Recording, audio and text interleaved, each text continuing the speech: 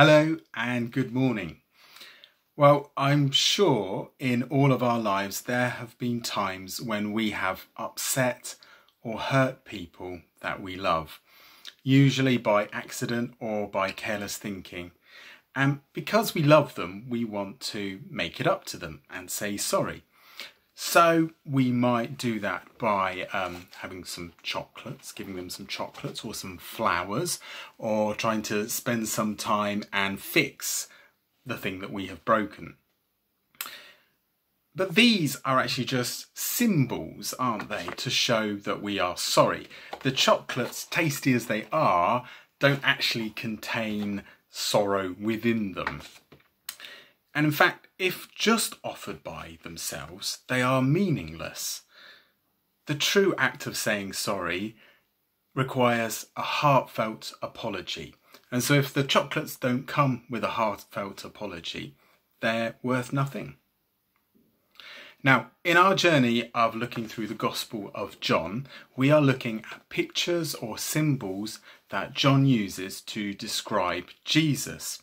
And we've seen that pictures that he uses, such as bread or light, help us understand a little bit of who Jesus was and why he did what he did.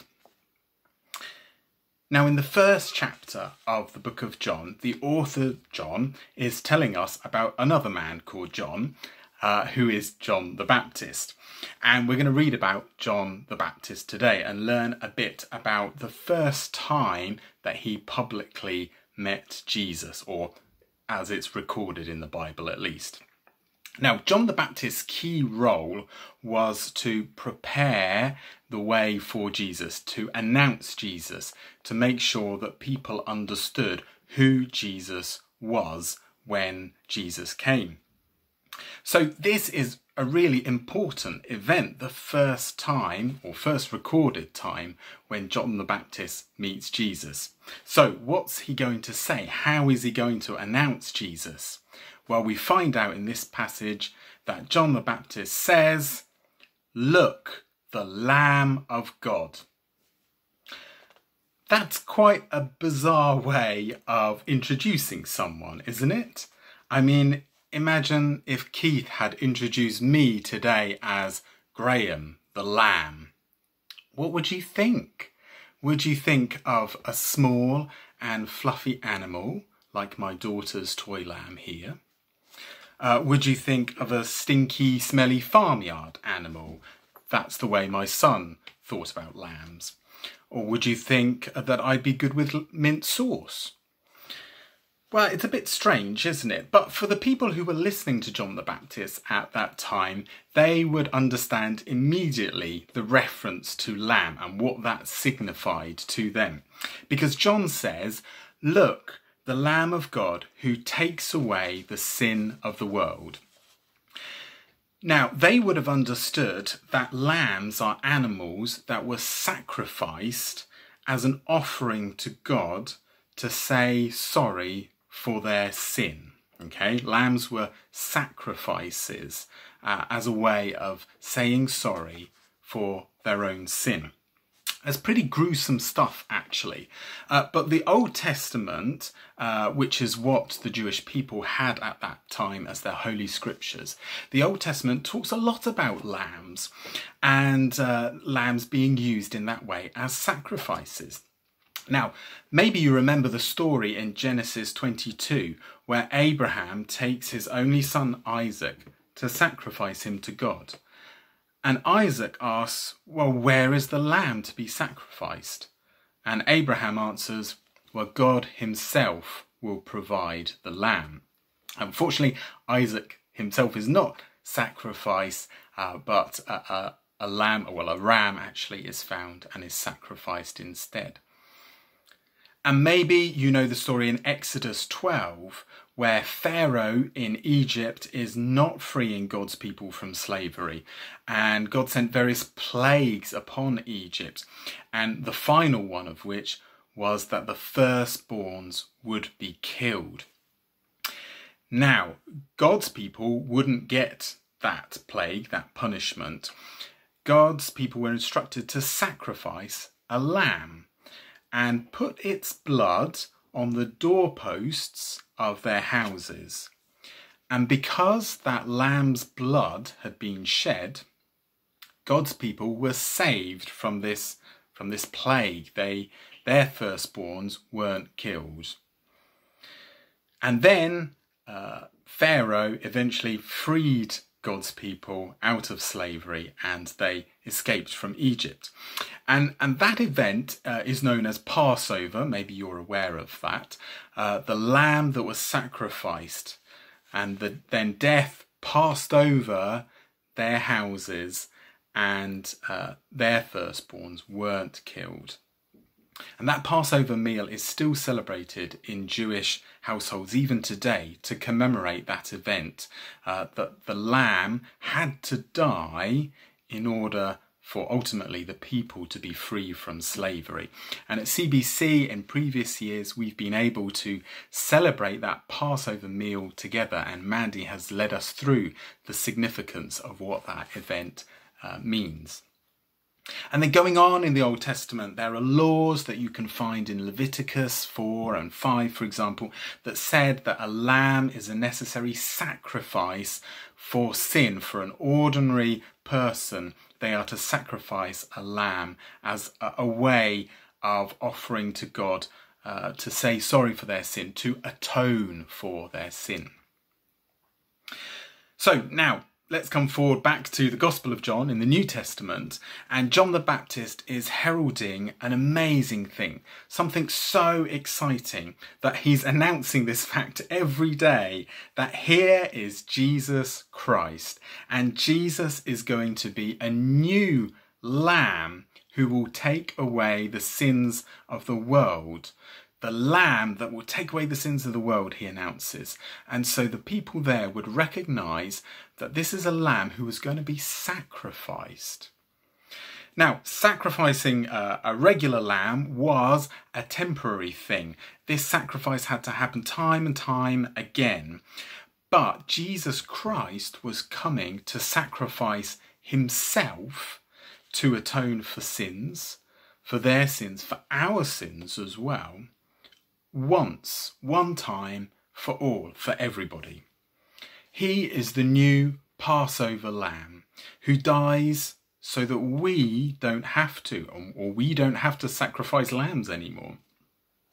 And he sets us free from that slavery of sin that we're in.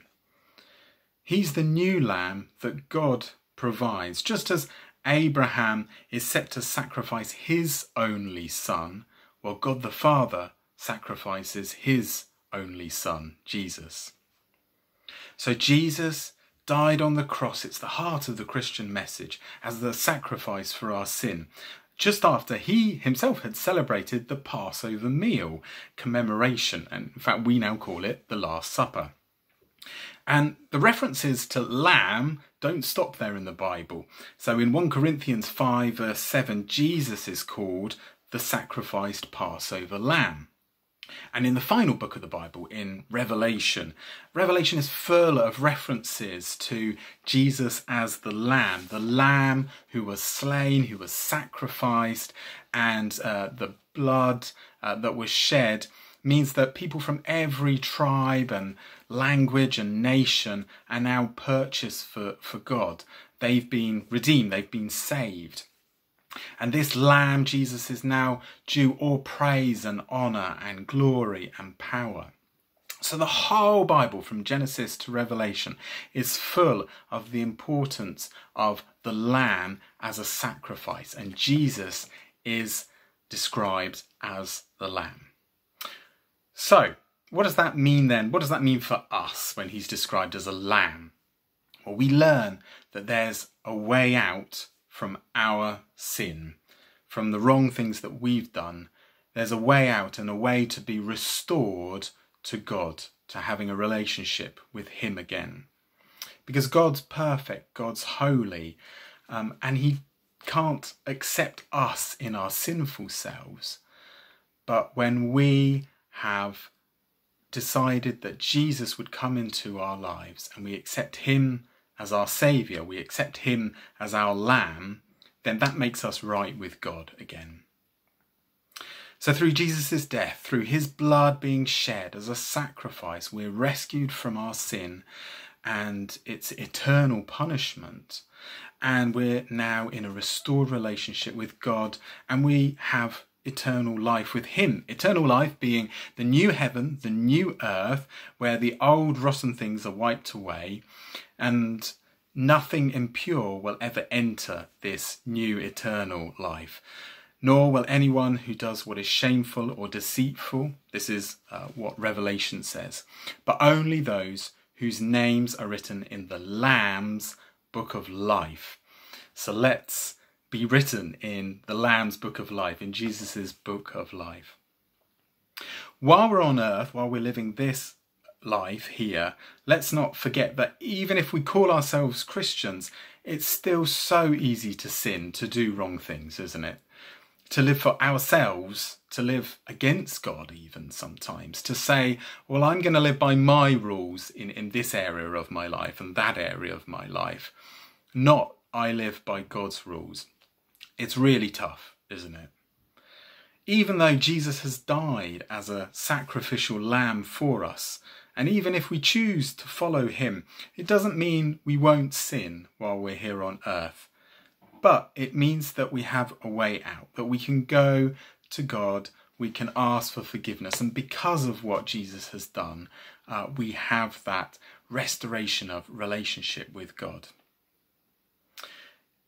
So that demands repentance from us, doesn't it? That demands true repentance, a true heartfelt apology.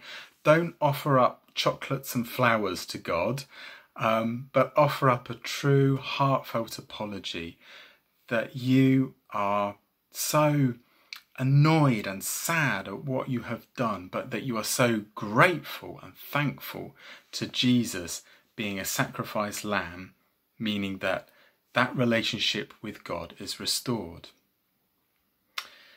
1 John 1 verse 9 says, if we confess our sins, he is faithful and just and will forgive us our sins.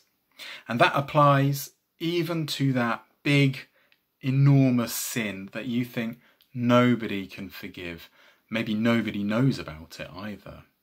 It applies to that as well. God can forgive. So the challenge for us today is, where is your sin? Where is my sin? Our sin is either still with us, still on us, or it's on him, it's on Jesus. It doesn't have to stay with you. If you confess your sin to God and thank him that Jesus, his son, died as a sacrificial lamb, your sins are no longer on you. They're no longer relevant to who you are. You're free, you're forgiven. They are on him, and he'll take them. He'll take those sins. So where are your sins? Are they still on you, or have you given them to him? Father God, we are so thankful that you are the Lamb who takes away our sins. Lord, we are so sorry for the fact that we live by our own rules and not by yours. Help us to live in the way that you would want us to live. And thank you that you have provided a way out, a restoration of our relationship with you through Jesus, our Lamb. Amen.